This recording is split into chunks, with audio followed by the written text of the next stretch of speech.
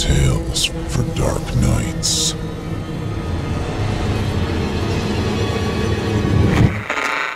Want to make sure you never miss a Chilling Tales for Dark Nights video again? Be sure to subscribe and hit that bell to turn on notifications. I sat slowly circling the teaspoon around my black coffee, creating swirls of bubbles so perfect their combination had never occurred in existence, would never occur again, yet were the production of something so utterly banal no one would ever appreciate their complexity. This cup was a perfect microcosm of my surroundings. A motorway diner that was somewhere but nowhere. A place where people passed through but never visited. Lives imprinted here for a moment. Yet, like a name written in breath on a window, would never leave a mark on their surroundings. The diner was like an old, yellow, dog-eared photo of itself. Dirty blinds covered the windows, slicing the light from passing cars into searching shafts that crawled across the walls. The tables were shrink-wrapped in scarred, wipe-clean plastic that would require far more than a wipe to clean, and the floor was a disfigured chessboard of black and white parquet grimacing at me with cement cavities. This faded facsimile of Americana was supported by the reproduction 60s jukebox leaning lazily on the far wall, although Enya's Caribbean Blue drifting from the speakers shattered the illusion somewhat. It was a dump. But being the only diner in a 40-mile radius meant that it was busy. Every permutation of every possible decision meant people's lives would crisscross here like tracks in the snow. Their impact only felt until the snow melted. Toilet breaks, rest stops, breakdowns, refueling, and a million other contrivances of consequence drew strangers here. Whatever their motive, I doubted the promise of quality food was one of them. A hunch of smoke clung jealously to the ceiling outside the kitchen door, where a steady stream of plates were shuttled to the tables. The taste of greasy air kept toying with the back of my throat. To me it made no odds. I didn't really care. I wasn't here to eat their food. It was about 9:30 p.m. I'd been sat here in a booth alone long enough that my coffee had become cold, and long enough that my waitress had noticed. Deep red lipstick, violet eyeshadow, red horn-rimmed glasses, and squeezed into a uniform that shouted walking cliché. Though she was a large lady, she had made a better job of shrink-wrapping herself than they had done the tables. The seams of her dress strained as she strode towards me with an air of practiced authority. Her red frizzy hair gently bounced as she approached, thrusting out her large breasts which bounced in unison, albeit not so gently. She looked like something from a Far Side cartoon. I allowed myself a wry smile, and it must have come off as insincere. "Something wrong with the coffee there, darling?" she said, her lazy drawl making it more of an accusation than a question. No, sorry, I was miles away." "You want a refill? This is our busiest time and I can't have you taking up a booth fat paying for anything," thudding her coffee pot down beside my cup. She smelled of lipstick and chip fat. I looked past her breast and into her eyes. She was looking for confrontation, so I merely smiled and nodded in acquiescence. Tutting, she poured me another cup, her fat fingers bursting out from under her rings, of which she had many. Her hands reminded me of balloon animals. I noticed no wedding ring though, and through her confidence around men, she must have been married. Divorced now or widowed then, complexity hidden by triviality, like the coffee she poured. She caught me staring at her fingers, and questioning my probing eyes turned fast and made her way back towards the kitchen. I watched her for a moment, angry with myself that I'd given her a reason to remember me. Almost in sympathy of my concerns, she recognised someone entering the diner, and squealing with delight gave this rather fat man a warm embrace. He returned the gesture, squeezing both her and the mild annoyance from my mind. The diner had filled up by now, and the atmosphere was thick with conversation. Hushed speech hung in the air like smoke. Anonymous talk that was familiar, but at the same time foreign. I liked it here. I was ambiguous like the words. The chatter intertwined like vines, meaning being lost in the noise. A phrase or two recognisable, but the overall effect was like static. One of the purest truths is that you can never feel more alone than when in a large crowd of strangers. This made me feel invisible, and was something I thrived on. Spending much of my time in places like these, you understand how people enjoy being around other people, while simultaneously being alone. No eye contact made and conversation rarely struck up, sharing time with others privately. Tonight was different. In the corner was a group of 3, 2 men and a girl. Both men must have been late 20s. Their denims, edged sneakers, and dirty hooded jumpers made them look immediately out of place with the usual trucker clientele. I assumed the girl was the girlfriend of one, possibly both. Her hair was dark, greasy and pinned back in a ponytail. She looked tired and kept pulling the sleeves of her jumper over her hands like a nervous tick. Both men were sat opposite each other, having an intent discussion. They were perched on their elbows, arguing about something or other. As they talked, their eyes wandered through the faces of the diner. They were surveying the customers, gauging everyone, in particular sizing up the men. I knew this, because this is what I did. The bigger of the two had a shaven head with a dusting of stubble that gleamed with sweat. His pronounced jaw and low brow made him look slow, but his intelligence was betrayed by his eyes. They moved fast through the patchwork of faces, analysing the men, summarising who would be the greatest threat and who needed to be controlled. He met my gaze, and immediately his eyes danced from mine with a jolt of disinterest. Most likely due to my small frame and pale, sickly complexion. The smaller of the two was agitated and nervous. He hid his head and eyes underneath his hood and was flicking the tip of a fork off his bottom lip, compounding the neuroticism of the girl who snatched at the fork with one of her small hands. Echoing the girl's anxiety, the fork nervously danced from her grip, across the tabletop, clattering against the wall and landing on the floor. The noise evaporated into the bustle of the evening's trade. But the smaller of the 2 men froze and glared at the girl. His shoulders hunched, and with slow deliberation he reached across to the girl's hands and squeezed her knuckles until his went white. The larger man reached across and touched the other's forearm, nodding to the oblivious patrons lost in their thoughts and talk. He let go. Her hand whipped back into her sleeve and she wiped the newly emerging tears from her eyes. I looked down at my coffee. I hadn't intended to drink the last cup, and I didn't intend to drink this cup. I found the black liquid more soothing to my mind than my body. I loved how the dark circle absorbed all light, casting no reflection as I stared at it. Almost like it was listening to and contemplating my thoughts. As my coffee gazed back, I felt a pang of hunger deep within me rising to the tip of my throat. This helped sharpen my thoughts.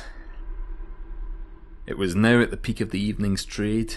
I would normally act, but the situation had become dangerously unpredictable, with the addition of the 3 strangers. We were at opposite ends of a chessboard, but only one side knew they were playing. It hardly seemed fair. The larger of the men reached out and held the girl's hands in his. He spoke softly and deliberately to her for a moment, and pulling a sports bag from under the table, digging through its contents, he handed her something wrapped in a dirty towel. She stood and tentatively made her way towards the entrance, quietly slipping out the front door, careful not to open it wide enough that the bell perched above the frame rang. She'd no doubt stand outside, guarding the entrance and blocking off anyone trying to get out, whilst keeping watch. She was hardly intimidating, so I assumed she'd have a gun on her. No doubt they all would. As I watched her shadow framed by the moonlight steady behind the thin blind of the entrance, I felt the leader's eyes settle on me. Ignoring his gaze, I rubbed my temple, feigning a headache. I didn't want to give him any reason to approach me first. Feeling his eyes leave me, I looked up as he began to climb onto the table. Some other heads followed in mild amusement as he stood to his full height, forcing attention from the bewildered patrons. My waitress propelled herself from behind the counter, firing a volley of expletives, but the words travelled further than she did, freezing mid-stride. Her her jaw hanging slack in recognition of the object now unveiled in his hands. The entire diner was combined in a moment of silent incomprehension before he raised his sawn-off shotgun and released a blast of buck into the styrofoam ceiling tiles. In the small confines of the diner, the noise was absolutely deafening, and seconds later the ringing in my ears was replaced by a chorus of terrified screams. A tidal wave of human emotion overcame my senses, a harsh, painful noise that made me close my eyes and grit my teeth. Male or female? It's always hard to tell which is which when someone is truly scared. The shot must have gone through a strip light as the remaining lights joined in with the panic, blinking on and off in terror-stricken fear.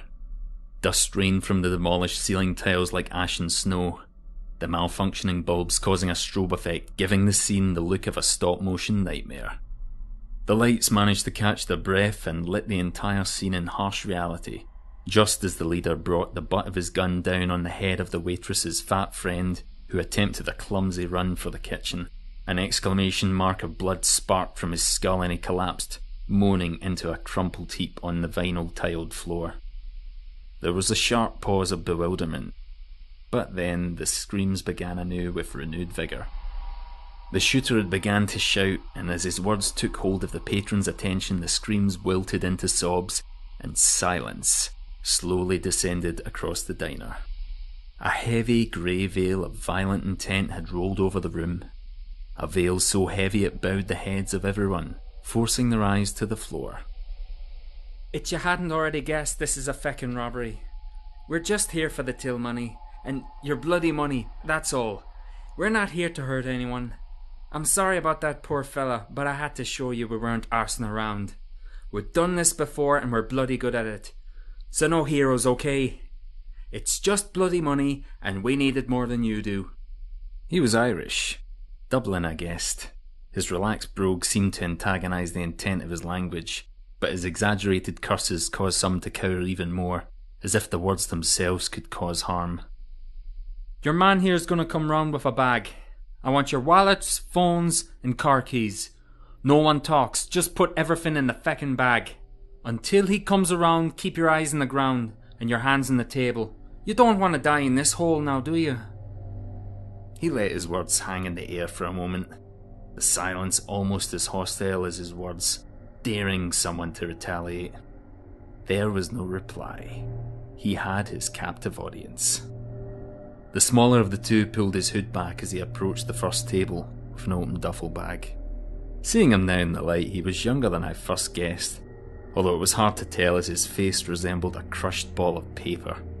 Complementing his visage was a plaster over a recently broken nose, the redness from the injury radiating out across his cheeks, forming blue and purple tipped wings under both eye sockets.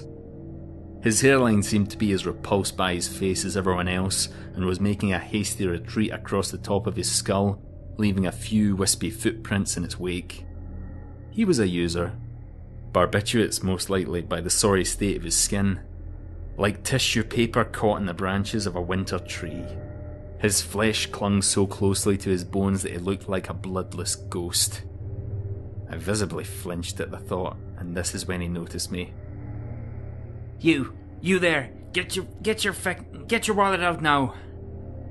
Irish also, although the accent was further south. It was difficult to pinpoint as the drugs had seemingly ravaged his brain as well as his body. Calm down, John. Do the tables and I'll keep an eye on him. You might want to do what my friend said and get your wallet out there, son. Your man there's a little nervous and I'd rather he didn't make a mess. The leader had climbed from the table and taken position by the till, holding on to my waitress's hair who was on her knees by his feet. She was trembling so much her blouse appeared to be vibrating, and her meticulous makeup had morphed into twin black streams that ran from her eyes into a red bloom around her mouth that was formerly her lipstick. I held up the palm of my left hand as I put my right into my shirt pocket, pulling out $40 and $5 notes, and threw it onto the table surface. The notes extravagantly fanned out as they hit the table, as if to proudly emphasise their lack of value. Is that it? Keys and phone there, son. Come on now, we're not playing around. His sentence was punctuated by a soundtrack of sobs, as he pulled on the waitress's hair at each syllable. She pleaded at me through wide, watercolour eyes. I don't have a phone. I don't have a car. I spoke to the leader, but my eyes stayed with the addict. What the feck you looking at? You stupid... He was cut off by a guffaw from his friend. Ha! You're Scottish? No wonder you only had $40 on you, you tight bastard, you. I'm afraid I'm gonna have to address the obvious white elephant in the room here though, fella. Why would you be at a freeway diner if you didn't have a car now? I don't need a car. I don't use a mobile. Please, son, just give them what they want. We all want to get through this. A whimpering voice drifted over from somewhere to my right. Could have been any one of them. You might want to listen to your man there, Jock. We're in a hurry, you see. I held both my hands in the air and shrugged, while still holding the addict's stare. I gave him a smile. He pushed the bag onto the floor, picked up his shotgun and came towards me. He seemed so weak that he had to rest one hand underneath the barrel to support his weight.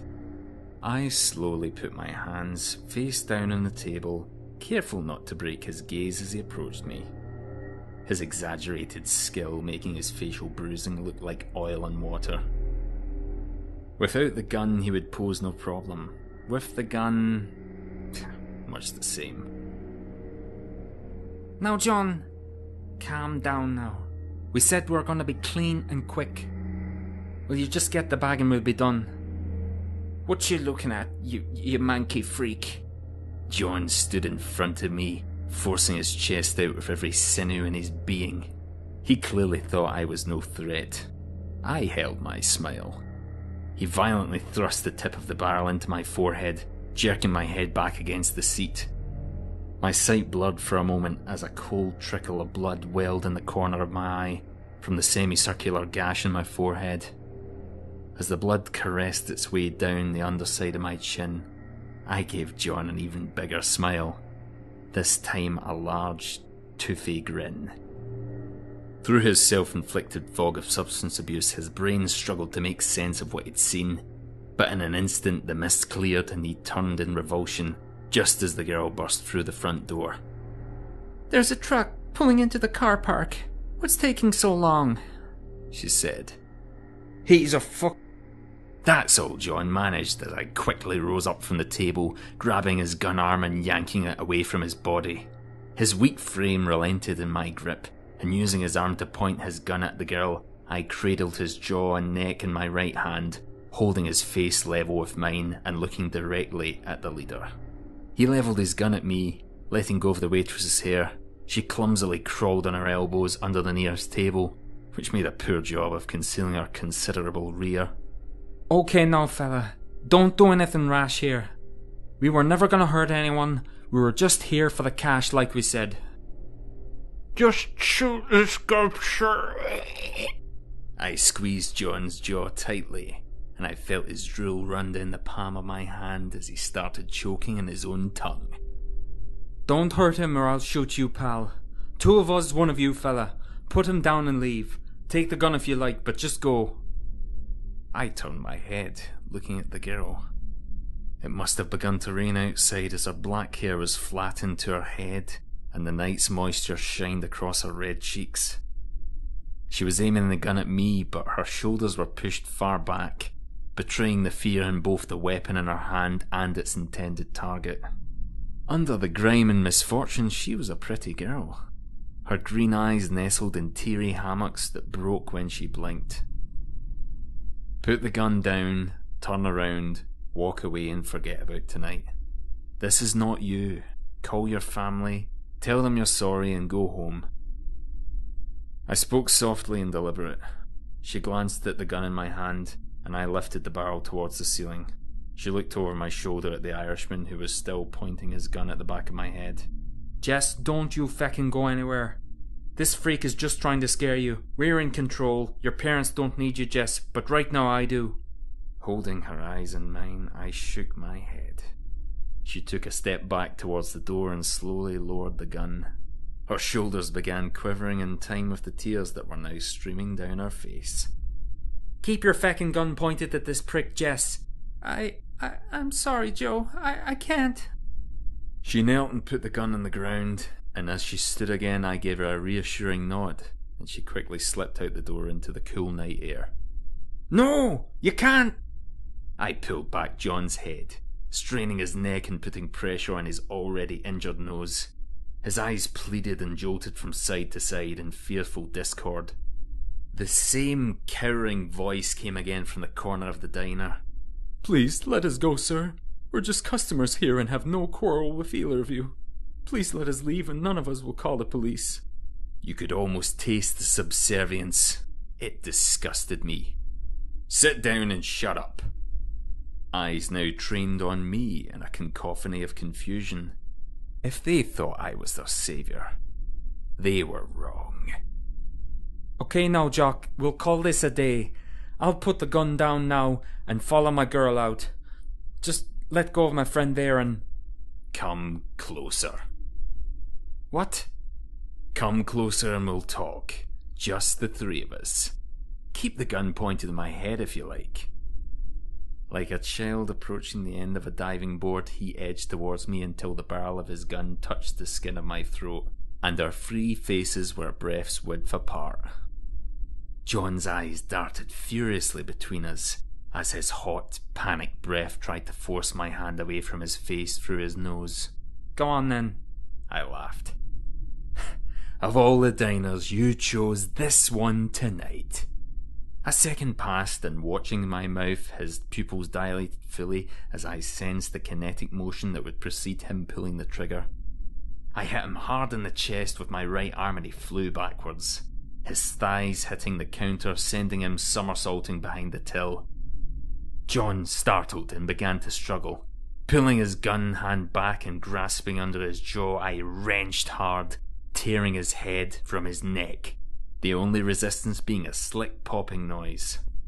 His body slumped to my feet with barely a sound, his sullied blood pooling on the parquet, almost relieved to escape its diseased host. Pandemonium.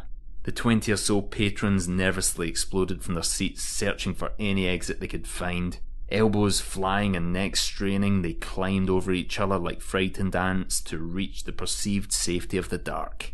One man went straight through one of the main windows. A crescendo of grunts and smashed glass followed him into the light summer rain. More followed in his wake out the window, landing on his prostrate form, crunching glass into his back as he struggled to catch his breath. The blinds blown by the breeze swung up towards the ceiling, almost as if they would do anything to stay away from the night, followed by the cool air and the swirling rain. The waitress was on her knees trying to coax her friend from his stupor. He came to, and whilst she tried to lift him, pain caught up with his consciousness and he wailed out in agonised confusion. Her tears had melted her makeup into the mask of a nightmarish mime, and as he focused on her for the first time, he cried out again. I dropped both the gun and John's head, stepping over his legs as she recoiled behind his torso. As I walked on, she quickly scurried out the open door into the screams of the night, leaving her friend mumbling incoherently as I turned my back. I rounded the till and found the Irishman, face down, his left shoulder clearly dislocated, his right arm outstretched to his gun lying just out of grasp. Squatting down beside him, I picked up the gun, checking on the fresh shell in the chamber. Attention on the weapon, he shook his head from side to side, as tears fled from his eyes in absolute terror. Please don't hurt me. I'm sorry. I won't ever. Don't apologise. I admire you. You take what you want. Just as God... No. Just as nature intended. Just as I do. I grabbed him by the throat and lifted him up against the thin wall, looking directly into his eyes. The injured trucker had regained his senses and was wailing as he slipped drunkenly about on the tar-like blood that had streamed from the headless corpse at his feet. Still holding the Irishman's throat, I aimed the shotgun at the trucker's head and pulled the trigger, removing his face in a cloud of red mist. His body collapsed to the floor, limbs twitching and jerking independently of his control, oblivious to the fate of their host brain. The Irishman writhed and strained in revulsion at the scene. He'd obviously never seen what appliance of his threats could do, and it was unlikely he'd appreciate the irony of his present situation. What are you? An invitation of blood had spilled down his face from a deep gouge above his right eye, and I could feel the steady anticipation rise in my body. I fought to hold it back, but the excitement rolled up my back, across my shoulders and into my arms, inadvertently tightening my grip around his throat, as if the very thirst were impatient itself. I leaned into his ear and whispered the last sentence his brain would ever be able to comprehend. "There's always a bigger fish." I grabbed him by the hair and pulled his head back, exposing his neck. The sinews of his muscles rippled across his skin, slightly pulsed from the blood being forced through his veins. His elevated heart rate almost sympathetic to my thirst, tempting me from within. He closed his eyes tightly as if hiding his mind would blind the pain. They all did. My chest swelled as I let the thirst take over and bit into his throat and tearing away at the skin, muscle and cartilage. Like a rose waking in the dawn light, his neck opened invitingly for me, blood pulsing from the wound. I put my lips to his throat and drank greedily. With each gulp I felt a warm wave washing through me, filling me with life as the Irishman slowly faded. As the flow stemmed, I squeezed his abdomen hard, and the stream gained in strength once more before finally dying. I pulled my mouth away and arched my back and screamed out into the air of the almost empty diner. Thirst now satisfied, relinquished control over my senses, and I looked at my prey as the last of his life left him. The fear was gone from his eyes, although there was no peace. A purely human invention to give meaning to the emptiness of death. His brain simply had stopped forming discernible emotion as his synapses slowly misfired. I released him into oblivion with a quick turn of his head and lay his body gently on the floor. As I walked into the cold night air, I looked towards the sky, letting the rain wash the fast congealing blood from my mouth and neck. The clouds gently glowed as the rain fell in infinite, exquisite patterns onto my face. I smiled and closed my eyes, enjoying the moment. The invigoration of my meal mixing with the godlike feeling of power that only the hunt can give. As the rain intensified into hard, unforgiving sheets, I looked across the parking lot, and the remains of the patrons who had left the diner in such haste moments earlier. Heads, arms, viscera. A result of a feeding frenzy. The teeming rain mixed with the steam rising from the still warm blood painted like a carpet across the lot. The younger ones had no control. Their hunger was driven by pure, ancient instinct. That's why I kept them outside, in the shadows, until the time was right.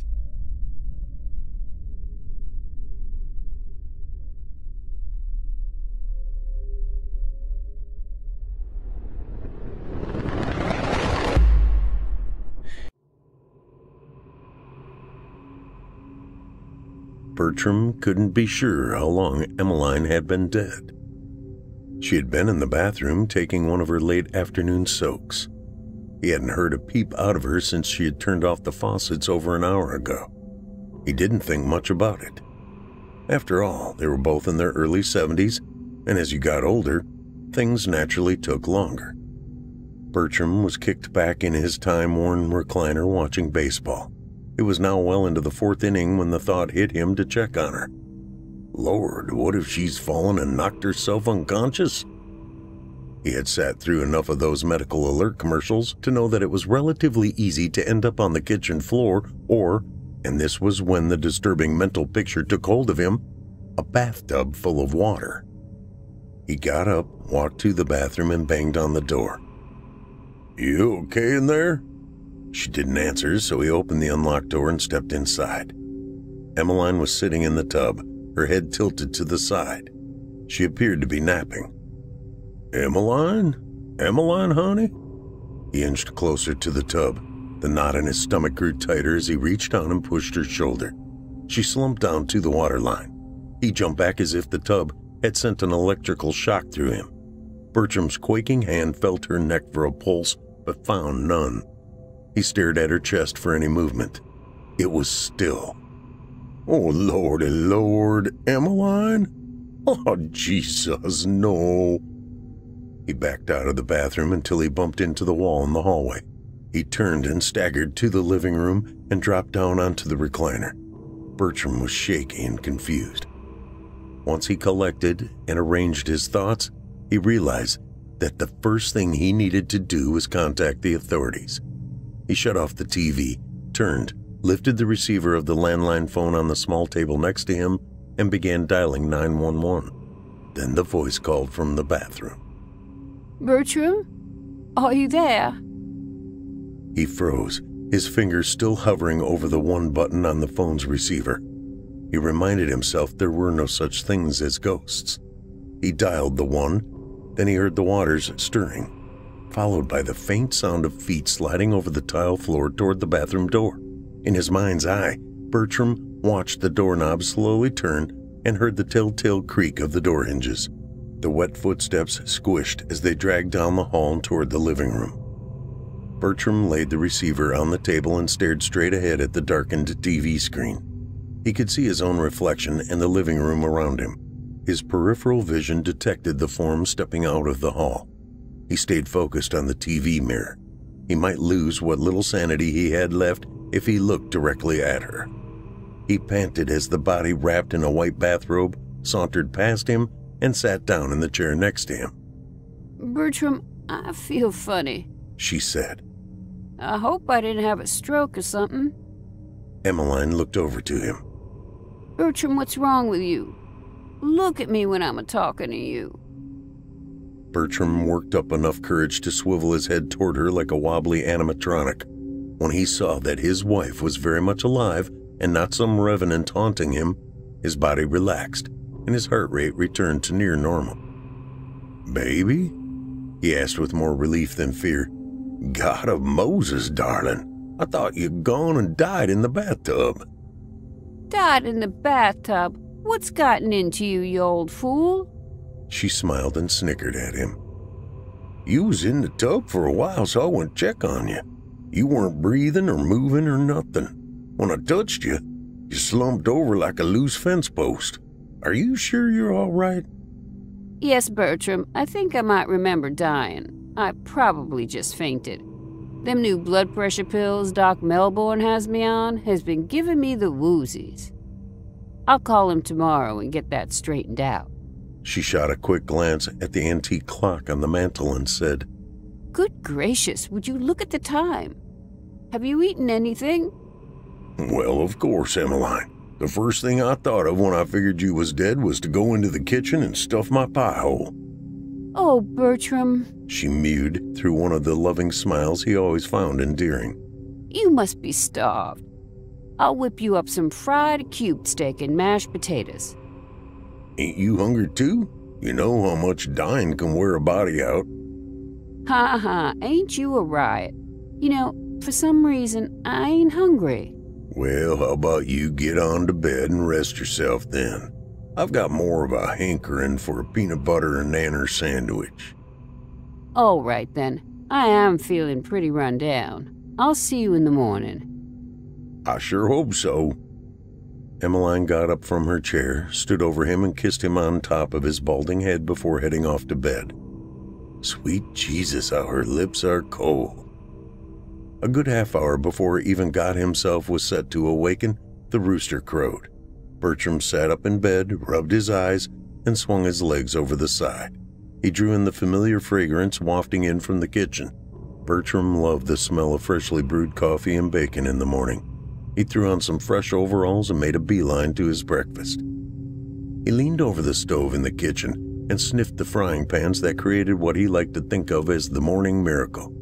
He poured himself a mug of hot black coffee and sat down at the small table by the kitchen window, where he was greeted by the glorious sight of one of Emmeline's life-altering breakfasts.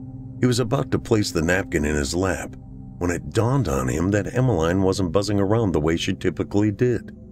His stomach lurched at the thought that she may have passed out again. "Hey, honey, where are you at?" I'm down here. Emmeline hollered from the root cellar, where she stored her delicious homemade jellies. Soon the cellar's 2 heavy doors slammed shut. Bertram heard her grunting as she climbed up the 3 stairs of the side porch. "Darling, are you okay? Do you need some help?" No, I'm good. Just needed to grab a fresh jar of jelly. Emmeline replied. Bertram started loading up his plate with scrambled eggs. He heard the squeal of the long spring on the screen door stretching. "Come on, old woman, or I'll start the blessing without you." Emmeline scooted past him as he saturated his eggs with Tabasco sauce. He was stretching for the bacon just as she was sitting down. She reached across the table and placed the jelly at the center, next to the biscuits-covered bowl. The jar was her strawberry blend. Bertram read the personalized note on the label affixed to the front. "Strappin' strawberry. Main ingredient, love." He smiled as if he were reading the sentiment for the first time. I don't know what's up with me this morning. My joints feel so stiff. Emmeline complained. "Oh, now, Emmeline, you know neither of us is exactly a spring chick." Bertram looked at her. She had dark circles under her slightly milky eyes. Purple veins crisscrossed her upper torso. Bertram, what is it? Are you all right? You look like you've seen a ghost. Bertram swallowed hard. "Emmeline, baby, have you looked in a mirror?" No, I just threw on my dress and got about my business. I didn't have the energy to go comb my hair or brush my teeth. Besides, who's there to try and impress way out here anyways? Speaking of teeth, my jaw feels tight. It's making it hard to talk. Do you think I might have gotten a tick bite? Those things can cause all kinds of bad symptoms. Bertram didn't feel like eating anymore. "I think we ought to get you in the truck and go to the ER over in Campbell." That's nearly an hour from here.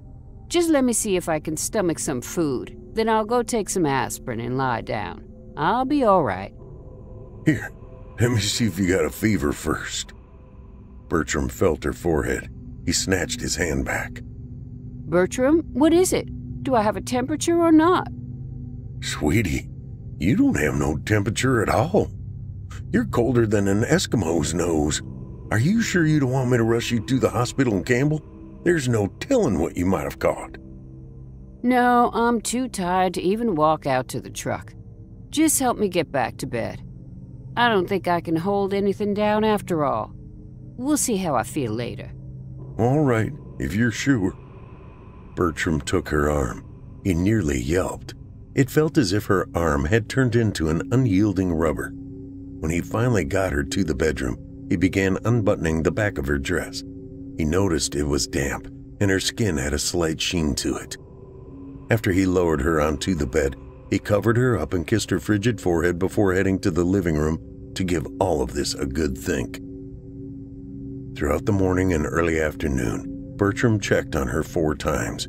Each time she was sleeping. Worn out by questions and concerns, he nodded off in the recliner. A while later, he awoke with a start and saw the early evening's faint shadows beginning to take shape on the living room's wall. He had drifted off earlier in the afternoon, which meant Emmeline hadn't been checked on for hours. Bertram gave a slight grunt as he hauled himself up and out of his chair. He was just beginning to get acclimated to alertness when he heard a gurgling voice cry out from the back bedroom. Bertram! Her voice sounded like it was underwater. Bertram was running down the hall when the odd smell hit him. It was like rotten fruit and spoiled meat. He charged through the bedroom door, flipped on the light switch, and blocked his howl with his palm. Bertram, she asked. Do I look odd to you? I feel different from this morning. What do you think's going on? Bertram had no response for the waxy corpse sitting on the edge of the bed. Then his attention shifted to the stomach-churning stench emanating from the thick pus oozing from the popping blisters covering her reddish body. I feel sick. Will you help get me to the bathroom? Bertram stood there, gawking at her. He didn't know if he should run screaming from the house or call an ambulance. Bertram, help me, she pleaded. He walked to the bed. Emmeline held up a waterlogged arm, and Bertram grimaced as he took hold of it. He began lifting her up to a standing position and felt the top layer of her skin slip a little. His repulsion made him pause. Bertram, get me to the toilet. It was enough to snap him back. After helping Emmeline up, he stepped back a bit but held his arms out to catch her if she fell, though he dreaded having to touch her again. Once he had directed her into the bathroom, she shuffled toward the toilet. She bent forward slightly and vomited up copious amounts of blackish blood and small chunky pieces. Feeling his own gorge rising, Bertram said, "I'm so sorry," as he dashed from the bathroom and out to the side porch where he did some puking of his own. As he was finishing, it gradually dawned on him that he had left his ailing wife alone in the bathroom dealing with her own fear and discomfort. Wiping his mouth with the back of his hand, he composed himself as best he could and ventured back inside. The only thing worse than Emmeline's hideous appearance was the horrendous smell of decaying flesh that now permeated the back of the house. He grabbed a handkerchief from a pocket in his overalls and covered his nose and mouth. "Emmeline, where are you, sugar?" Bathroom, the croaking voice replied. She was hunched over the porcelain sink, her darkened hands gripping the sides. Oh, Bertram, she whispered. Bertram approached the sink. He couldn't see Emmeline's face. Her oily hair had fallen forward over her brow. Bloody teeth clogged the drain. "I think we might be looking at more than some tick bite or fainting spell." The conclusion he was coming to unleashed a bevy of goosebumps all over his body. She wasn't merely ill. She was a withering corpse. Bertram had seen enough dead farm animals. Emmeline was just as gone as they had been. He had no idea what to do, think, or say. Then the small crumb of rationality told him that the first thing he needed to do was become more practical. Crying in confusion would not help. He could no longer think of Emmeline as his beloved high school sweetheart and wife of over 50 years. She was now a body he had to deal with. His first course of action was to get her out of the house. "Emmeline, sweetness, let's get you on the porch. I think we both could use some fresh air." She remained still at first and then made 4 small turns to her left until she was facing the bathroom doorway. "You want me to help you?" Bertram asked. He was relieved when she didn't answer. Once she made it to the porch, Emmeline managed to bend her knees enough to lower herself down onto one of the rocking chairs. Bertram attempted to conceal the look of disgust on his face about her joints loud cracking as she sat down. Foamy blood leaked from her mouth and nose. They say there's dignity in death, Bertram thought, but there ain't nothing dignified about my wife right now. He felt the need to cover her wretched body with something.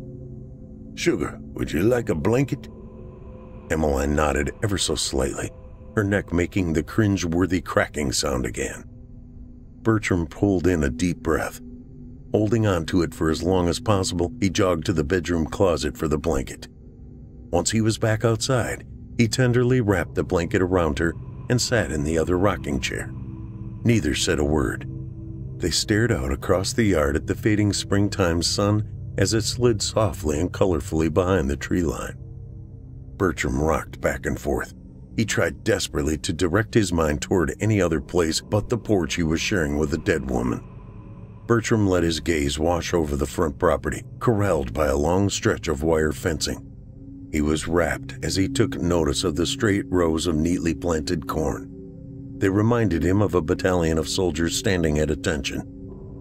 God, how I love the country life. It surely does agree with me. But the merciful distraction dissipated as his thoughts circled back to Emmeline. He recalled fondly the acreage portion that she had claimed, the magical place that ran along the north side of the house that gave the fruit bushes their first breath of glorious life. She used the berries she grew to create her wondrous and delectable delights. His lips trembled as he remembered the unique labels she made for each jar. She'd give each flavor a catchy name, like Big Bad Blueberry, Betcha Like'em Blackberry, or Really Red Raspberry. And just as she had done on the label for the strawberry jelly she had served at breakfast, she always finished out the stickers with the affectionate phrase, "Main ingredient, love." As the hours wore on, Emmeline's wet breathing slowed. Her once bold eyes grew dull and distant. Despite his effort to stay awake with her, Bertram eventually fell into a deep and uneasy sleep. He was so drained that he slept past the rooster for one of the very few times in his adult life. He was awakened by a loud buzzing. Emmeline was still gazing well past nowhere. Her eyes had receded deep into their sockets.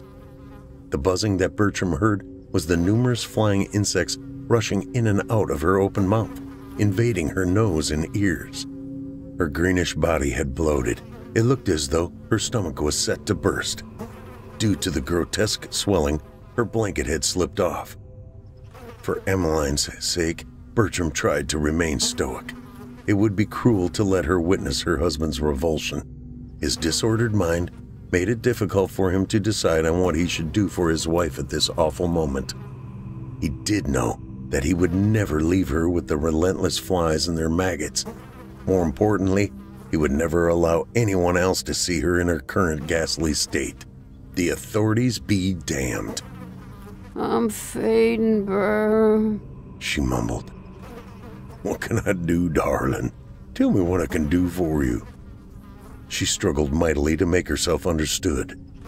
"Put me back in the tub, please. Let me try and wash this mess off of me." It was hard for Bertram to watch the filthy insects pushed out of her mouth as she spoke. It seemed evil and profane, and it brought about a wave of anger. "I'll go get the bath ready," he said. "I'll be back in a jiffy." When he returned to the porch, he had his handkerchief tied around the lower half of his face. Then he placed one arm under Emmeline's knees, now stiff with rigor mortis, and the other across her shifting shoulder blades, and carried her to the bathroom. The muscles in his lower back strained as he placed her down into the water's warm comfort. He stood up straight to loosen his back muscles and noticed that his arms were sticky and stained. "Do you want me to help wash you off?" "No, just leave me." Bertram shuddered as he realized that this was likely the last time he would ever hear his wife's voice. "Call if you need anything." He went back out to the front porch to clear his head and allow the tears to purge his heart. He waited there for a very long time, but Emmeline still hadn't called for him. When he couldn't take the silence and worry any longer, he recovered his mouth and nose with his handkerchief and returned to the bathroom. Emmeline was slumped over, just as she had been the first time he found her. Her skin was turning black, and there was a slimy film on the surface of the water. Worse yet, her body was beginning to liquefy. The odor that rippled through his mask was the worst by far.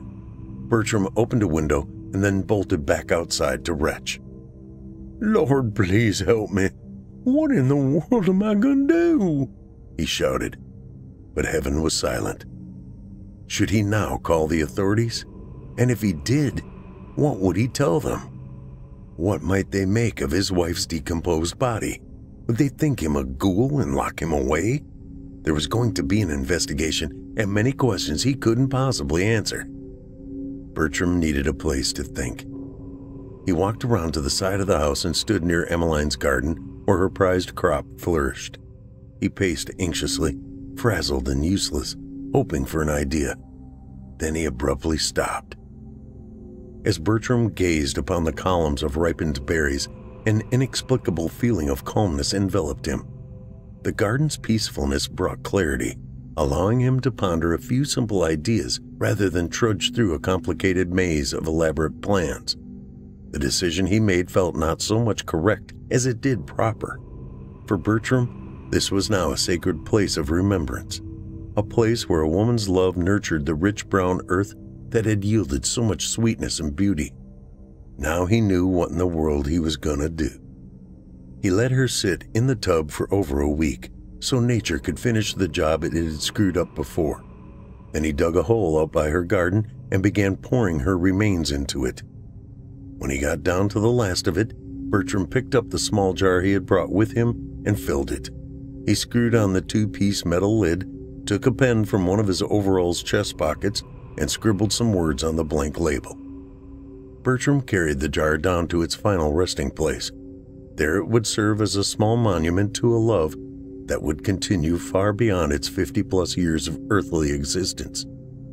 He said a few words of prayer, then solemnly ascended the stairs of the root cellar. He lowered its doors as if they were the lid of a coffin. There in the darkness, on a row of tall racks, sat a jar of dark jelly. Written on the white label were the words, "Amazing Emmeline." Main ingredient? Love.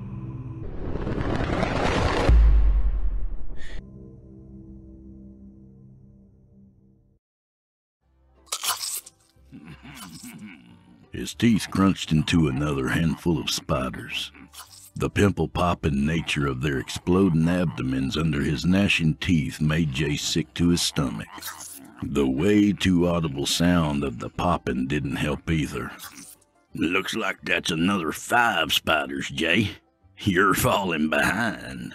Josh mumbled through a mouthful of spider bits, the flecks of legs spraying out. He grinned widely with chunks of fleshy chewed spider stuck in his teeth. Never go up against Josh in a spider-eating contest. Josh wrapped his dirty fingers around another floorboard in the abandoned house. The rusty nails gave way and the board snapped like a dusty old cracker. And underneath, dozens of fat-bellied spiders scrambled away, perhaps knowing what Josh intended to do with them. His hand broke through the nest of old webbing, and the panicked spiders bit him frantically. But Josh didn't even flinch. As the spiders tried to escape or fight, Josh pointed with his other hand and counted each one of them. Oh, Jay, looks like I have another 8 of these delicious motherfuckers. Just like their 8 legs or 8 eyes. He threw them into his mouth. A few tried to web away, but Josh was able to wrangle them in without much difficulty. In his mouth, the spiders again did their best to flee Josh's hungry maw, but his tongue whipped around and sucked in all 8 spiders. Once more, guts popped out of his obnoxious open-mouthed chewing. Through his sloppy chomping, Josh mocked Jay. Looks like that makes it 58 to what? 4? You got some catching up to do, buddy. Josh laughed, half choking on the half-living spiders. Jay stared up with his lip curled in repulsion. His own face was pale and sweaty. Gulping a long, wet, loud gulp, he looked at the juicy spider he had pinched between his fingers. Jay knew it wasn't possible, but the look of the spider made it seem anxious or nervous, perhaps even silently begging for mercy. It was a very plump spider, perhaps even pregnant. Josh told him that he had let Jay count it as 2. Its legs flicked wildly and tried mightily to bite Jay's fingertips with its sharp mandibles. Jay looked right into the disgusting black eyes of the thing. The fear was quite evident now, but Jay had to do what he had to do. You don't just back out of a spider-eating contest. As a man, what honor do you have left? Jay dangled the terror-stricken arachnid over his tongue and dropped it. The quick chewing did nothing to improve the simultaneously squishy and crunchy texture. Hot pus squished between his teeth. Then he felt the crawling. It turned out that the little lady was indeed pregnant and carrying an untold amount of spiderlings in her swollen belly. They spilled loose from their mother's mangled body and flooded Jay's mouth, scurrying everywhere, coating his tongue and squeezing between the gaps of his teeth. Jay stumbled back, trying to keep his mouth closed, but the thousands of little spider feet tickled his uvula and he gagged. coughing up some of the babies. Josh's attention turned to Jay. His fistful of spiders wriggled free from his dirty, red, bite-covered hand. Jay felt awful. He tried to frantically chew up the spiderlings as they scuttled out of his mouth, around his teeth and tongue, and down his throat. Their virgin webs crisscrossed randomly, for they knew not what this world was or how to survive. Josh looked worried and began running over to Jay. A pregnant spider was like hitting the jackpot in the spider-eating contest. Through his struggle and revulsion, Jay realized this too. Maybe he can still win. He grabbed the bottle of water and washed down what was already in his mouth, and then tried to scrape the escapees back into his wet lips. The poor little bodies were mashed and ripped apart against Jay's stubble, but he didn't care. He showed no mercy. Josh tackled Jay. A pregnant spider like that could have up to 1,000 spiderlings.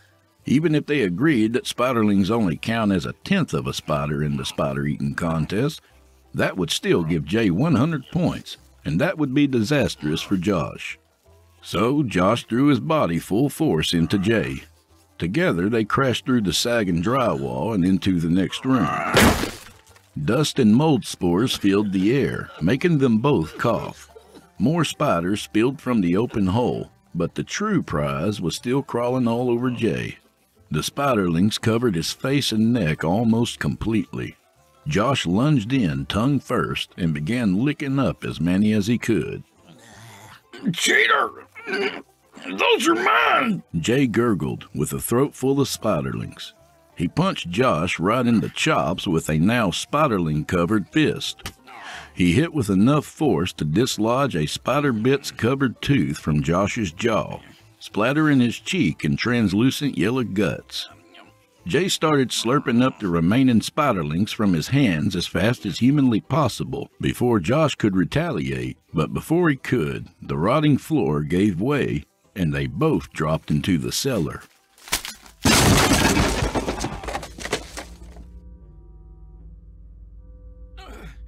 The cellar was beyond thick with webs and spider activity, and the two men were almost cushioned as they fell to the basement floor. They both coughed hard, lung-rattling coughs, feeling as though they each inhaled a substantial amount of dusty webs.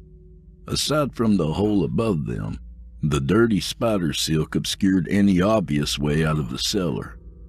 Josh tried to shuffle forward, but crawling through the webs felt like wading through molasses.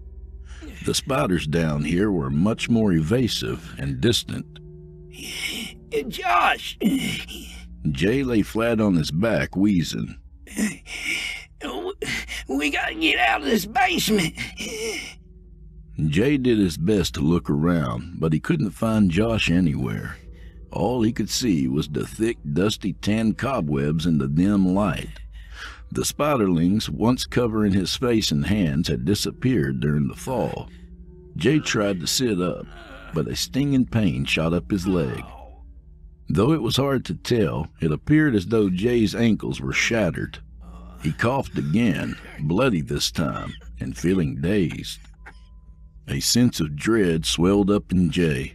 The environment around got much colder, much darker, much more foreboding. He tried to drag his broken body away in any direction. He didn't know where, but he knew he had to move.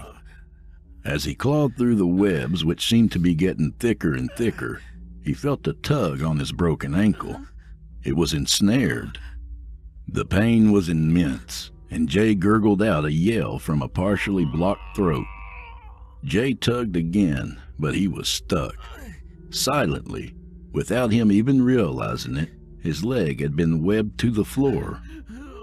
Jay screamed again, trying to be even louder, but his cries were completely muffled.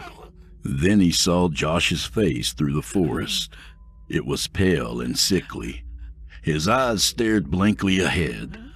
There was a brief moment of relief, but then Josh's body lurched forward, unnaturally.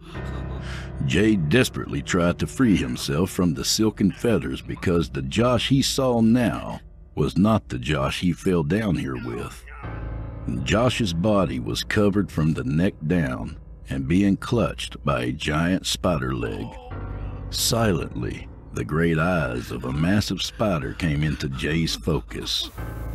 Great glossy black orbs piercing Jay's fragile soul. He knew it was too late for him. He should have never challenged Josh to a spider-eating contest. Welcome to Steinfeld Burger Place.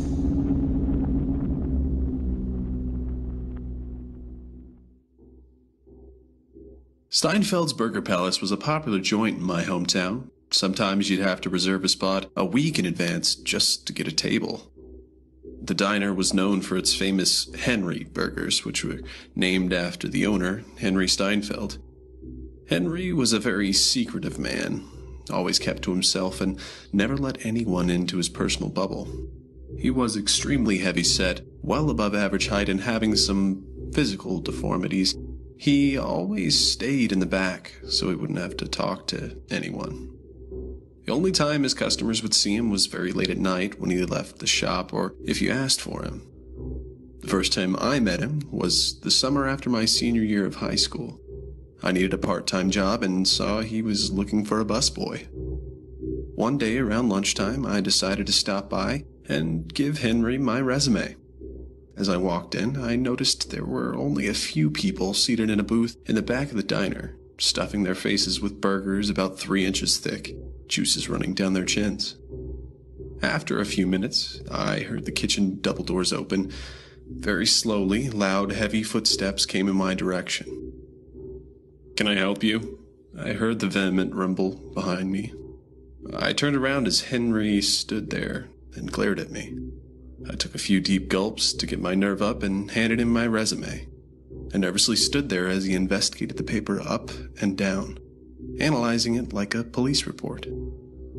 "You want to work here?" He looked down deep into my eyes as he towered over me like a giant. "Yes," I realized was the only statement I could muster up.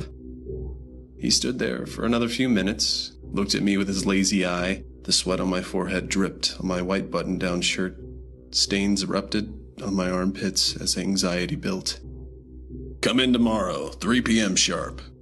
He handed me the paper, and I watched him as he waddled back to the kitchen. I got there exactly at 3 p.m. the following day. I closed my eyes and took several deep breaths as I opened the door to my new job opportunity. At the counter, I noticed Henry was waiting on my timely arrival. "You made it," he said, looking at his watch. His booming voice echoed off the walls like a cathedral. "Come with me." I followed him through the double doors. They slammed shut with force, almost knocked me to the ground. The back of the diner was bigger than what I thought. It reminded me of a warehouse, dark and dingy, with overhead lights that flickered like a heartbeat. As I glared around, I tried to take everything in. I ran straight into Henry. "I'm sorry." I looked down at the red cement ground, embarrassed by my actions. "Here's the kitchen." He motioned all around. "This is where I stay." I nodded. "Over there," he pointed, "is where we keep the meat." There was a silver double door in the back of the kitchen, fastened with a padlock. "I have a couple of rules if you're going to work here." I looked up into his eyes, his right one floating slightly out of alignment. "Rule 1, don't bother me while I'm working." I listened to his every word and watched his every movement. "Rule 2, that back door right there," he pointed at the 2 silver doors, "never open those. Keeping the meat clean and cool is the difference between keeping the burgers coming and something going wrong and getting shut down." "I understand," I started to say. "Rule 3, don't bother asking me for the recipe for the burgers. It's a secret, and while it's nothing too fancy, keeping it a secret does create a mystery about them that keeps people coming back." He pushed the medium black apron on my chest and motioned for me to go out front.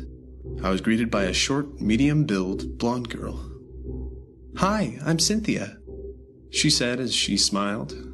Her teeth glistened like a couple of diamonds in the desert. "I'm Tom," I said back nervously. She was a pretty girl, very alluring in appearance. not wearing much makeup, only enough to brighten her eyes up. She also had her hair in a cute ponytail that showed off her model-esque jawline and bright blue eyes. And on the nape of her neck, she had a tattoo of a tiny C.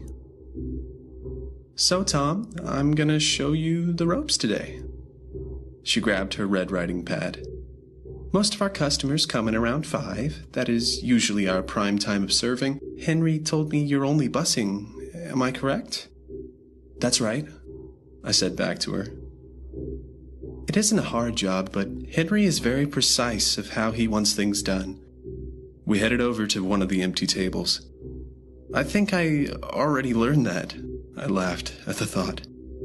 "Don't worry, you'll get used to him and how he runs things," she said as she smiled back at me. She went on to tell me everything that had to be cleaned up by midnight. Henry, before he left the diner, checked everything to make sure it was up to his standard. She showed me the precise way of cleaning off the tables, making sure the floors swept and mopped every night, and the register money had to stay in the safe under the front desk. The night went by pretty fast. I caught on pretty quickly to Henry's strict rules and policies. Even though my boss was a bit strange, I realized I was going to love this job. The atmosphere was great, the customers were warm and friendly, and I enjoyed being around new people.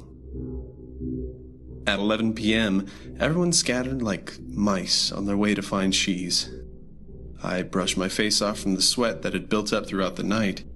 I could feel my cheeks break out with the heat from the exhaustion of the day. "How do you feel about everything? Do you have any questions?" Cynthia's beautiful blue eyes seemed to shine as she looked at me. "I think I have everything," I said back to her, trying to hide my red, swollen face. "If you have any questions, just remember to ask me in the morning. Have a great night." I watched her through the open window as she walked out of the restaurant to the alleyway. Her ponytail danced along with her slender body. When I grabbed my car keys to leave, I noticed I still had my apron on. I took it off and headed to the kitchen to put it back on the rack. As I opened the doors, I heard a woman's voice around the corner. I immediately stopped everything so I wouldn't be heard. I adjusted my body to see where the voices were coming from. At a slight acute angle, I could see Henry and a big busted brunette woman talking. She was wearing a red crop top, a mini leather skirt, and black high heels.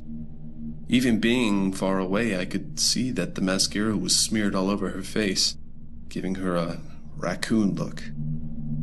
Without meaning to, I held my breath. Towering over her, Henry pressed his hands against her face and brought it up to his.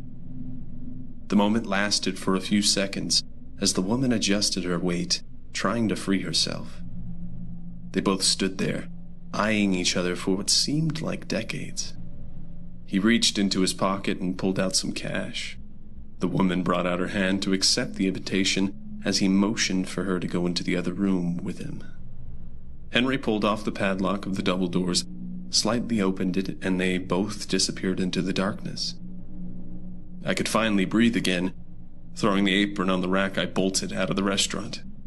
The next day, I intended to tell Cynthia about Henry, the money, and the woman I saw last night, to see what she thought. When I got to the diner, I peeked through the window to see if I could see her, but I only saw a few customers sitting at the counter. The first thing I noticed when I walked through the front doors was Henry limping badly as he walked out of the kitchen. He came straight over to me. Clearly not in a good mood, he said, "Cynthia quit, so you'll have to take over." He eyed me as he walked up to the counter. "I got it, sir," I nervously said. He limped back into the kitchen and I started helping customers. He pulled out hamburgers left and right, mostly the special Henry burgers with the special sauce. My mouth was watering just looking at it. A big beef patty, lettuce, tomato, and a red sauce that everyone said was so addictive. Right before dinner time, when things slowed down a bit, I decided I should try one of these burgers for myself. I asked Henry if he could make me one. He grunted and sent me out on my way as I went on break. I sat down at the very back of the restaurant to have a little bit of privacy. I looked at the colossal burger on the plate with its red juices dripping out. It was the biggest burger I had ever seen in my life. So thick that you had to use a knife to cut it into tiny pieces to eat it. After the portions were right, I stuffed one of the sections into my mouth. The delicate red sauce oozed out, dripping on my chin, and made a spot on my white button-up. I quickly grabbed a napkin and cleaned up the stain. I finally understood why this burger was so popular and addicting. Not only was the burger juicy, the red sauce was warm and sweet, which made the taste buds come alive. I closed my eyes and took in every morsel until the dinner bell rang. The rest of the night picked up and then slowed down again. After the diner rush, it was time to start cleaning up to go home. I grabbed the mop and bucket from the closet to clean the red tile that went the length of the whole diner. First, I wanted to clean behind the counter to get any food that may have dropped. I bent down on my knees and scraped hours-old sauce that was stuck on the tile. I moved the mop back and forth to make sure I got everything. As I stood up, something caught my attention. Wedged in between the bottom of the counter, there was a square-shaped pin. With a little force, I could get the pin out from the tiny hiding place. As I turned it over, I saw it was Cynthia's name tag. I laid her name tag on the counter and started thinking. Did she have it on yesterday? I know she had it on because I kept looking at it. Suddenly, I heard a loud banging sound that came from the kitchen area. I grabbed the name tag and stuffed it in my pants pocket. I pretended to start mopping as I peeked through the tiny hole that housed the food. Henry came out of the room with the silver doors and quickly locked it behind him. As I watched him, he put the key in a jar adjacent to the room. This is when I knew I had to know what was behind those doors. During training the night before, I remembered Cynthia said that Henry always left at 11:30 every night. Why? I had asked her. No one knows, and I don't want to find out, she'd reluctantly said and moved on to the next task. I rushed to get everything done as the next few hours ticked by like molasses. The adrenaline went through my veins. Inched down from my head to my toes, I played with the salt shakers, pushed them back and forth as I watched the clock. Click, click, click. I heard heavy footsteps as the minute hand landed on 11:30. As I peeked through the little window towards the kitchen, I watched Henry as he walked out of his office. His leg dragged behind him, belly bulging out of his white grease-stained t-shirt, and he was holding a large heap of clothing. Right before he got to the back exit, he grabbed a big black trash bag. He ejected saliva on the concrete floor before he exited the building. When the coast was clear, I quickly went through the 2 doors that led to the back. I knew I only had a little bit of time to explore. I first looked around the room. Everything looked normal to me. The stove was off, but the little light above it was on.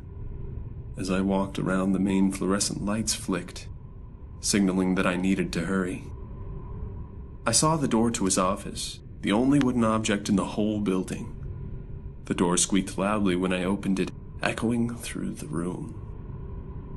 I turned on the light so I could see the room better.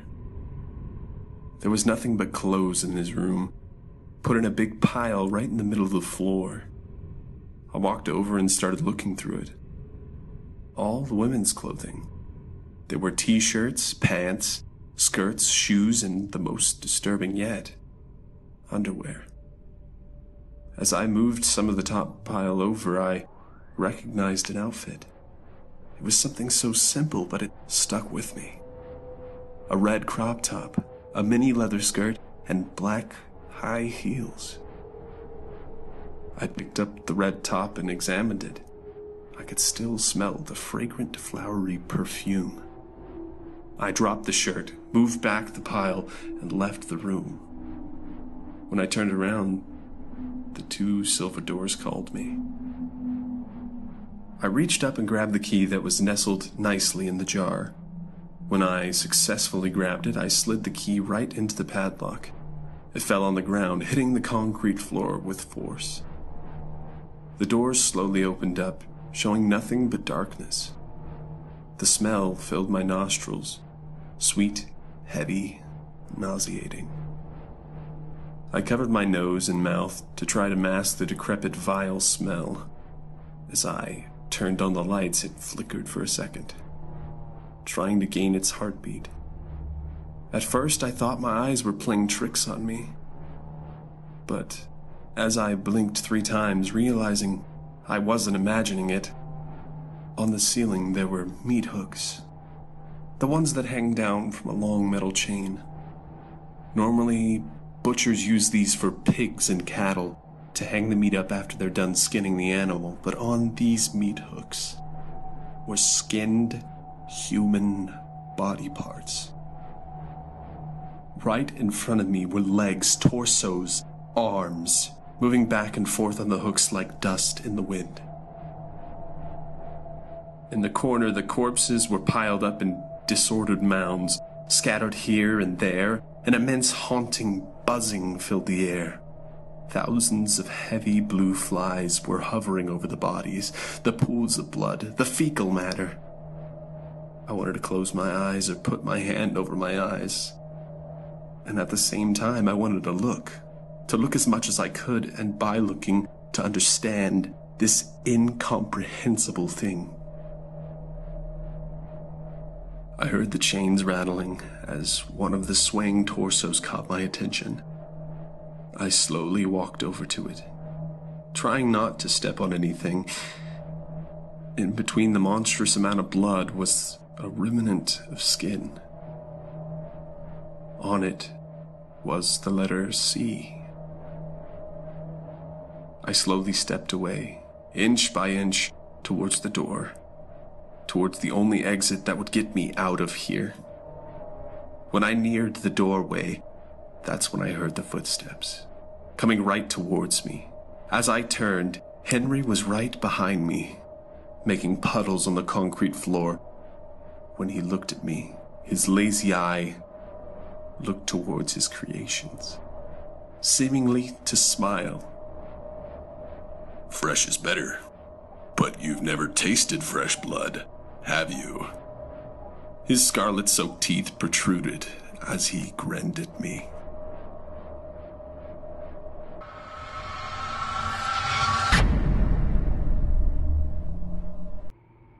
It feels like breathing while drowning. As if your body is about to fall over because your chest is too heavy to carry it. Your eyes are burning and no amount of water can put out the fire. You can't move, and every action feels like a chore. Washing your hair becomes hard. You feel disgusting as the dirt builds up in your pores. Life becomes dirty, and you're desperate to feel clean again. This was what it felt like to lose a parent. It was the last thing my mother ever taught me. My mother died 4 years ago, and I crawled throughout my senior year to deal with it. When I finally got on my own 2 legs, I moved to Los Angeles for something new. After graduating from college in Connecticut, I needed a fresh start. I found Kayla Wu on a Facebook group for housing sublets in the LA area. Her posting said that she was looking for a roommate to add to the lease. It was $900 monthly with parking and an on-site washer and dryer. It seemed like a good deal. Kayla was short, in shape, with blonde streaks in her sleek black hair. She worked in finance. I envied her as I sat across from her in Starbucks. I wish I had my life together. Where are you from? She asked me. Connecticut, I responded, timidly taking sips from my over-expensive latte. Yourself? She looked up at me and smiled. I'm American, if that's what you're wondering. Oh, I just asked because you asked me, I quickly replied, choking on the liquid. I never thought you weren't American. I could feel my face growing hot and red. I hoped it wasn't visible. What do you do for work? I have to make sure the girl that moves in here can pay her dues on time. She said, less pleasantly. I just moved here and got a job at Garney's coffee shop in North Hollywood. I also have some savings while I look for a better paying job in my field. I looked down at my coffee as I waited for her to answer. So you went to college? Good. Kayla replied. She sniffed her coffee, which was weird, before drinking it. I could see the steam coming out from the top. I know my coffee was searing, which is why it was weird to see her gulping it down. No, not gulping. Slurping. I like you, Olivia. I think you'll be a good fit. Do we have a deal?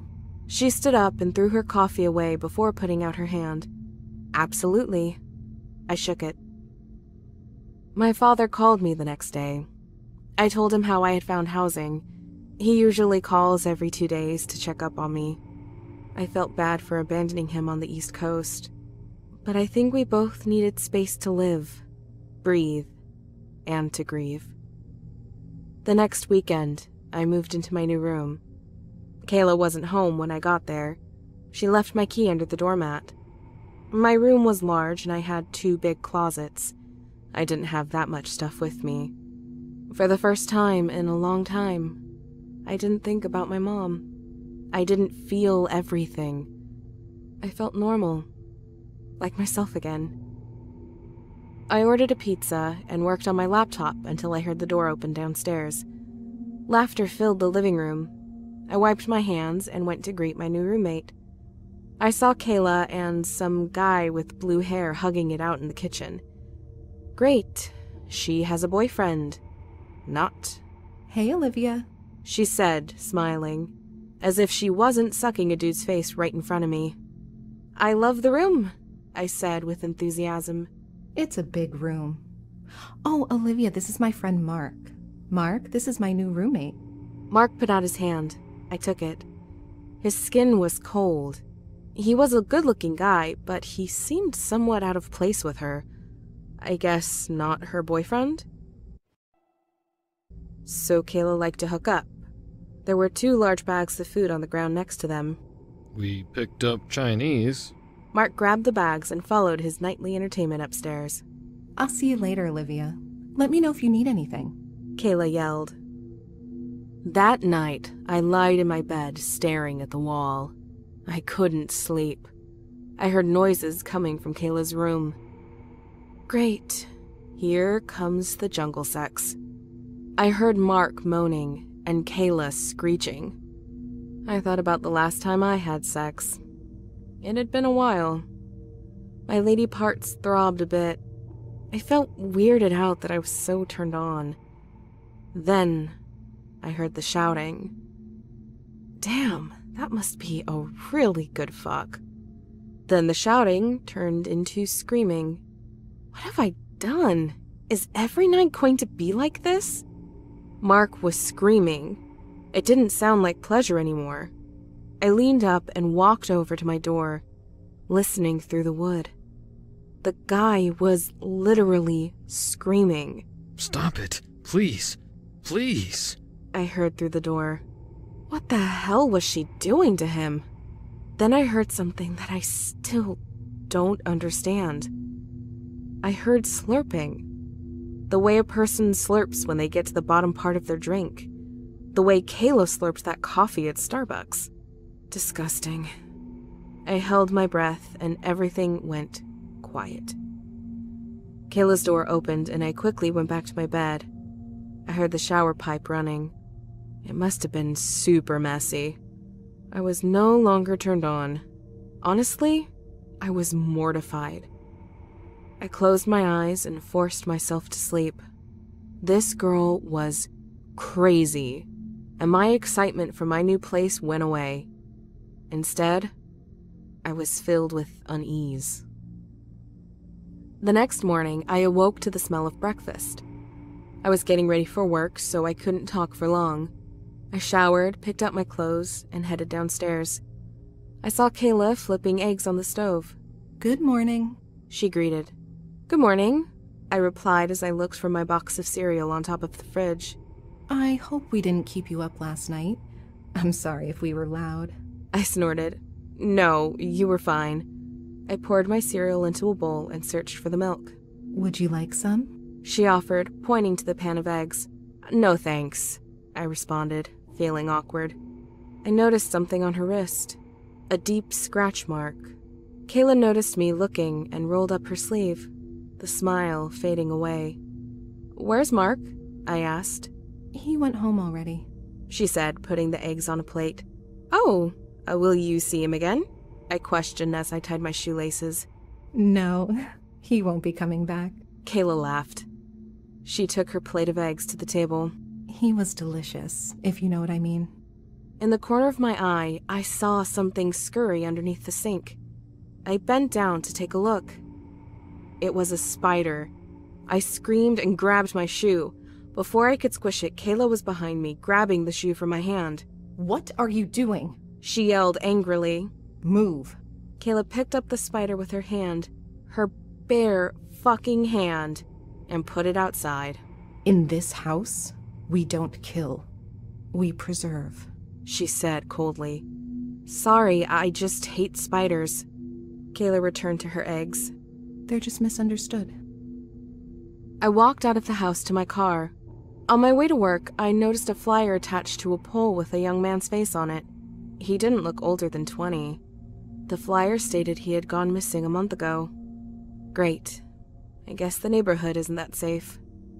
As I walked into Garney's for my shift, I nervously fixed my apron around my waist. I'd been working here for a month as I stayed on a friend's couch. The shift manager, Alan, was into me. Honestly, I was into him. When the rush died down and we had some free time, I told him about my roommate, Kayla. I told him what I'd heard last night. He thought it was weird too. Did you see him leave, or him? Alan asked. No. A week later, on a night I was coming back home from my shift, I saw the lights on from the outside. I went to Target earlier to buy some Raid anti-spider spray. I hid it in my bathroom. Just the thought of any of those crawlers on me made me feel sick. As I opened the door, I heard laughing. Kayla was sitting at the table with a guy with red hair and freckles. A new guy already? Who even wants to have sex that much? How was work, Olivia? They were eating Indian food. At least she feeds the men she screws. Good, I responded tiredly. I took off my shoes and looked through the cabinet for some soup. This is my friend Zach. Zach got up to shake my hand. I took it and smiled back. Honestly, I was tired and annoyed. It appeared that Kayla's sexual escapades were going to be a normal occurrence, and I wasn't sure that I wanted to live with screams and moans every night, especially the screams that come from these men that sleep with her. It was terrifying. Kayla and Zach whispered to each other and headed upstairs. Good night, Zach said before following after his catch. But who was catching who? That night, I played music on my phone to drown out any sex noises. Everything seemed normal until the screams started. At first, it sounded pleasurable, but then they became animalistic, like a cornered animal trying to run away. Zach's screams became so scary that I got out of bed with my phone ready to call the police. I opened my door, just a crack. Nothing but our dark hallway. Until Kayla's door opened and Zach ran out screaming for his life. I saw his face. It looked changed, as if his flesh were melting off the bone. What the hell was I even seeing? I couldn't move. I saw his tendons and a piece of bone. Was that his eyeball falling to the floor? Help me! Help! Zach screeched, but his words became watery as he collapsed to the ground, turning into a blob of blood, purple and blue. I vomited in my mouth. Kayla came out of her room, but she was no longer the woman I met. She had spiky hair all over her skin and a large, engorged tongue that resembled a suction. Fangs! Kayla had fangs! With that tongue, she slurped up all the blood and flesh from the carpet. By the end, the fabric was white and perfectly clean. Her skin is going back to normal, and her fangs disappearing back into her mouth. I took a step back, and my floor creaked. Kayla looked at the direction of my room. I quickly closed the door and ran to my bed, pulling the covers over my face. I heard my door open. I heard her footsteps coming towards my bed. After a moment, the footsteps went back towards the hallway. Kayla's door closed. I didn't sleep that night. When the sun rose, I got up and started packing my bags. I was going to sneak out and head back east. Fuck this. I was in danger and all the adrenaline inside me was raging. I had to get out of here, but then something struck me. I had just seen a man get murdered and devoured alive. I understand now that that's what happened to Mark. She ate him. Kayla eats men. If I went back home, I would be safe. But what would happen to all the others who would come here thinking they'd scored? The way the flesh melted from his face. I vomited again just thinking about it. No one was going to save me. I had to save myself. But I had to save those men. That's something my mother taught me. A couple of days later, I saw one of my neighbors outside. I walked over to her and introduced myself. Her name was Angela, big-breasted and poorly dyed blonde hair. "It's nice to meet you," I said, trying not to gawk at her G-cups. "I was curious about the history of this place and my roommate. Do you know what happened to the person that used to live here before me?" Angela looked around first, and then leaned closer to me. "Don't say anything to your roommate, but you're like the 6th woman to move in here since she took over number 14. 6 other people have lived here?" "Yep," replied Angela. "It's funny, I've seen them all move in, but I've never seen them leave." I decided to let it go, to leave quietly without Kayla knowing that I knew her secret, that hopefully I would get out of that house alive, with all my belongings. If she ever found out that I knew, what would stop her from finding me, killing me, turning me into a blob of flesh and eating me? That night when I came home, she was already sitting in the living room with 2 young men who looked no older than my age. One of them had a crooked nose and the other had terrible acne. "How are you, Olivia?" she asked, as if she wasn't a man-eating, slurping, fang-toothed monster. "I'm okay. I actually need to talk to you about something." "Can it wait until tomorrow?" she replied innocently. "Sure," I responded. "Shall we go upstairs?" She gestured to the men. They both glanced at each other in glee. The men disappeared to her room. I watched them, probably and certainly, head towards their agonizing deaths. I could walk away, abandon my things and leave for home. I looked at the front door. So close. I can't let them die. Not like that.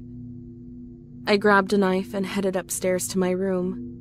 I heard Kayla's bed shaking and I closed my door, waiting, ready for what was to come. Like clockwork, one of the men started screaming. I rushed out of my bedroom with the knife and opened Kayla's door. The man with the crooked nose was sitting in the corner, naked. The acne-filled man was a red blob on her bed. Kayla, fully transformed into her spiky self, glanced at me and grimaced before slurping it up. "You're just in time, Olivia."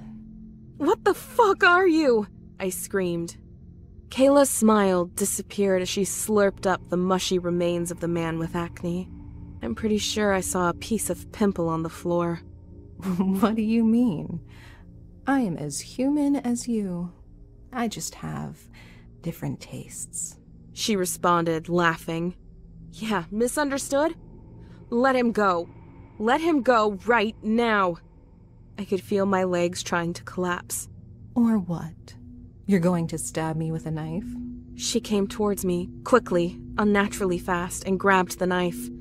She threw it, and it landed perfectly straight into the man with the crooked nose's chest. "Why did you have me live here? So you could eat me?" I yelled. I don't like women's flesh. The thing is, Olivia, I need you. Or rather, my babies do. Every 6 months you kill your roommate? Not right away. But once they hatch inside of you, that's usually when it happens. Slowly, painfully, and beautifully. You're part of the process. I tried to run, but she was too quick. She picked me up and threw me across the hallway. I hit the wall. She picked me up and dragged me into my bathroom, and she pushed my head into the toilet. I couldn't breathe. Just let it go, Olivia. You've lost, and I need your body. With my left hand, I grabbed whatever I could reach. The Raid bottle. Without thought, I unscrewed the top and dumped it on her. "What the fuck?" She screeched. Kayla's skin was burning. I threw the rest of it at her face. She screamed. I grabbed the bleach next and dumped that too.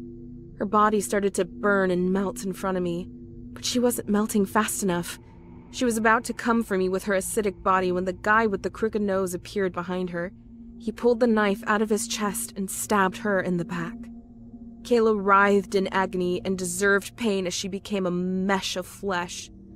The man with the crooked nose fell and hit the ground, bleeding out.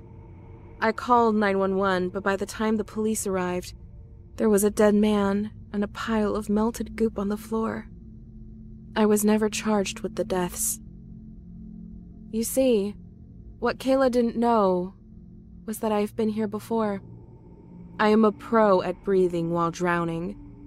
My chest has been heavy for years, and I can carry this fucked up moment.